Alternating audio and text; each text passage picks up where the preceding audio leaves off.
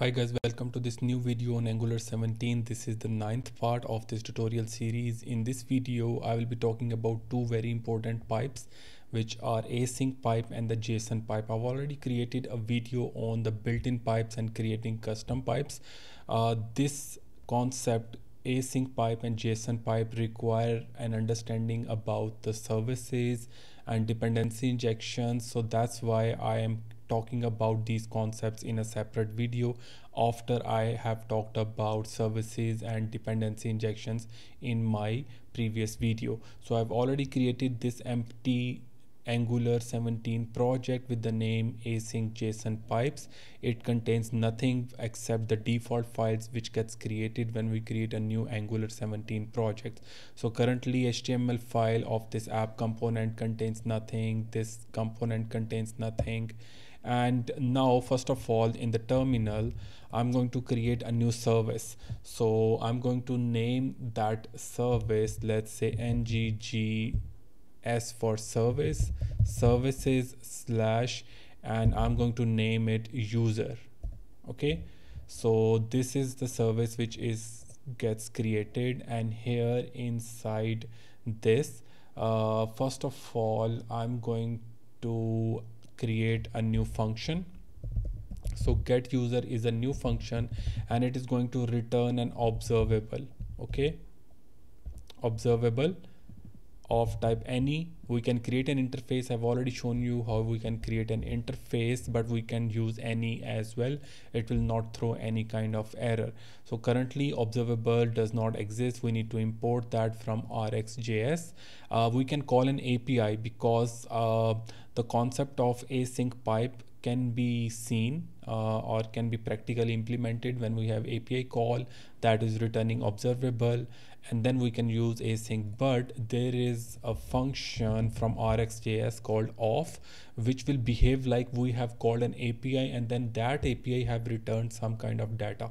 Okay, so just to simulate that behavior of the API call, it is going to return off and then it is going to return me the name and then let's say the email.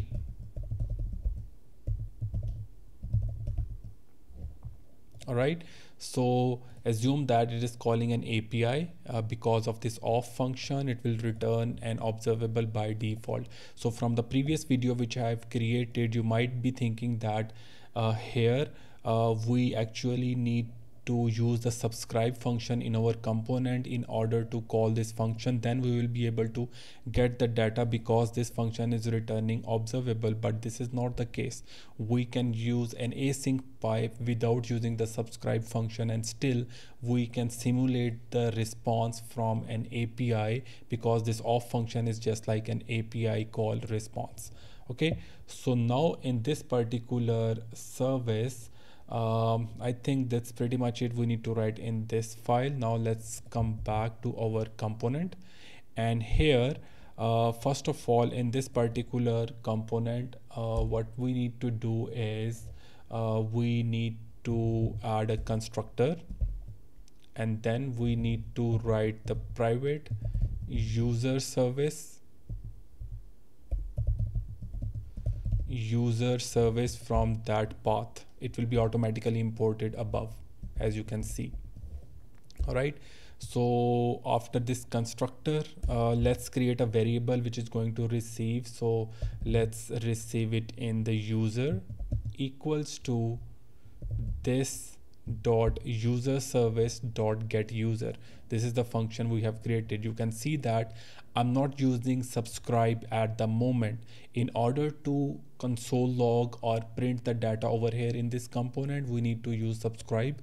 But if we need to only show the data in our HTML, then this is not always required to use the subscribe function. Okay, so now I'm going to come in this HTML file, and here inside this div, let me first use name user dot name, and then we have p tag, and then we had an email as well, right? Like this. Okay, so now let me first run the project. Okay, so currently it is throwing an error. Let me see what is this error. So you can see that async JSON pipe and gserv property user does not exist on type app component.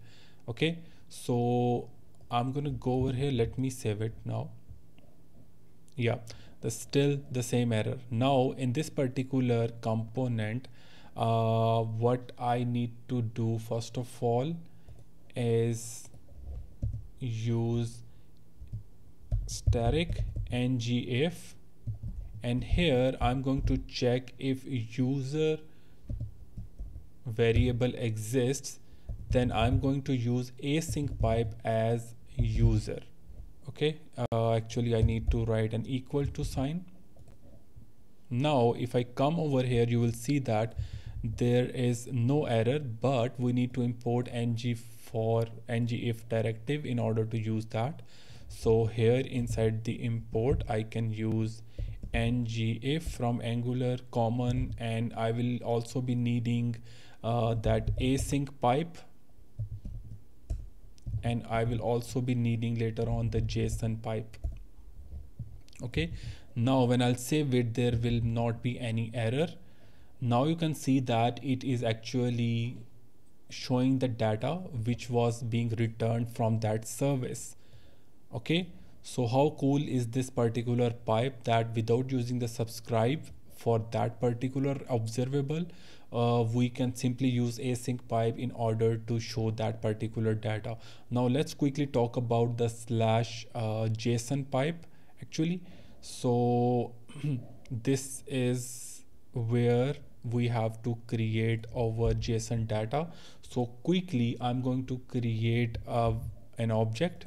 So user data, this is the object I've just copied, and now if I try to print this data in my HTML, let's do that.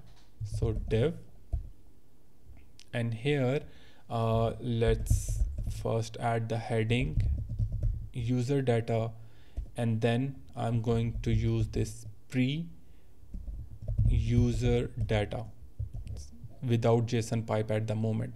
So currently you can see that it is simply showing object. In order to show any particular object or an array of objects or any kind of JSON data in a proper format, we can simply use the JSON pipe. Alright, so you can see that it is simply showing the data as it is, as we have added in this particular file in a formatted way. Alright, so how cool is that? So this was about the async and the JSON pipes in Angular 17.